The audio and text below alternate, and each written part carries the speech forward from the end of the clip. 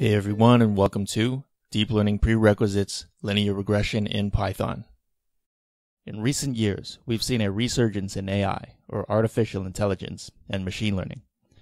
Machine learning has led to some amazing results, like being able to analyze medical images and predict diseases on par with human experts. Google's AlphaGo program was able to beat a world champion in the strategy game Go using deep reinforcement learning. Machine learning is even being used to program self-driving cars, which is going to change the automotive industry forever. Imagine a world with drastically reduced car accidents, simply by removing the element of human error. Google famously announced that they are now machine learning first, and many other companies like Nvidia are following suit. So this is what's going to drive innovation in the coming years.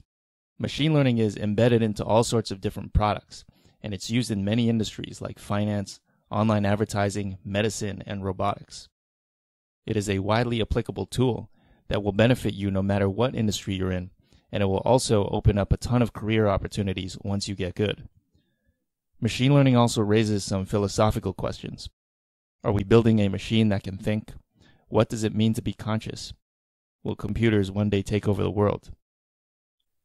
This course is all about linear regression. If you're new to machine learning or deep learning, this is the perfect place to start. You may have already encountered linear regression in a statistics or probability class. You may have also encountered linear regression under a different name, the line of best fit. In either case, if you're new to machine learning or deep learning, this is the place you want to start, because everything else builds on the material you'll learn here. Once you're confident with the material in this course, you'll be more than ready to take the next step. I'll see you in class.